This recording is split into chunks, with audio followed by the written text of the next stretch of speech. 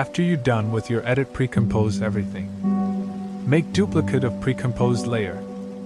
As my PC is slow, so I render the edit first, and I will use it rather than using pre-composed layer to save rendering time. Search flip and flop and drop on your video.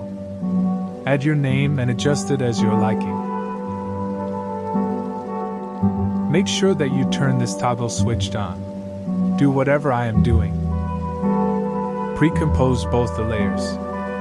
And basically you are done here. You can add deep glow and drop shadow effect to make it look beautiful.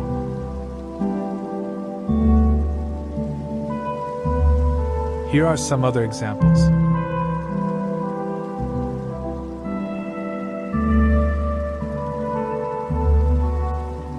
Thank you so much for watching.